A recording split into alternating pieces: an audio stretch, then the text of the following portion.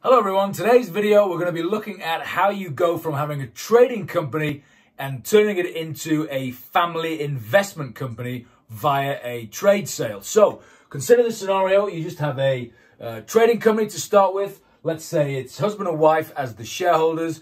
Business continues to trade for many years, becomes very successful, and then there is talk of a trade sale. However, before we get to the trade sale, we have some valuable assets that have accumulated in the business, specifically property, a lot of plant and machinery that's expensive plant and machinery worth hundreds of thousands of pounds. So what we've done is we've inserted a topco. So we've inserted a topco above the trade co. It's what we call a share for share exchange. The shares in the topco are exchanged for the shares in the bottom co. So the husband and wife own the top co, which in turn owns the trade co.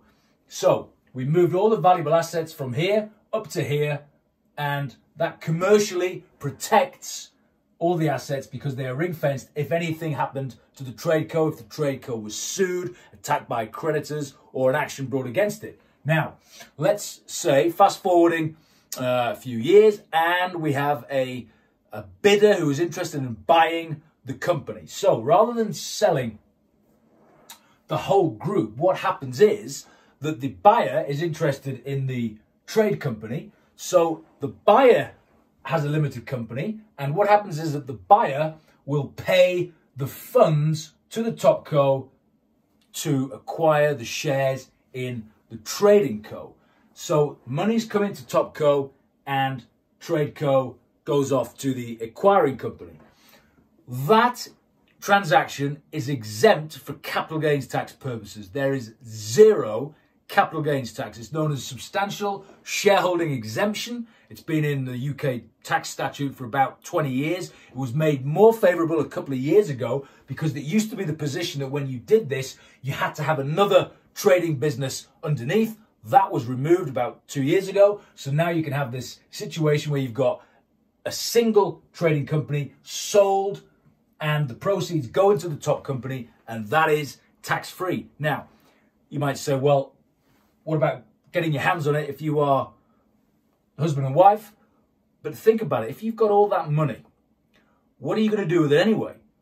Chances are you're not going to blow it all. You're going to want to invest it into all sorts of assets. You might want to buy that yacht you've always fancied, or buy a expensive work of art. Now, the thing is, that's the place to have it, in a company, also known as a family investment company, because of the low yields of corporation tax, 19%, capital gains, again, low, compared to if you had assets that weren't in there but owned up here by the individuals.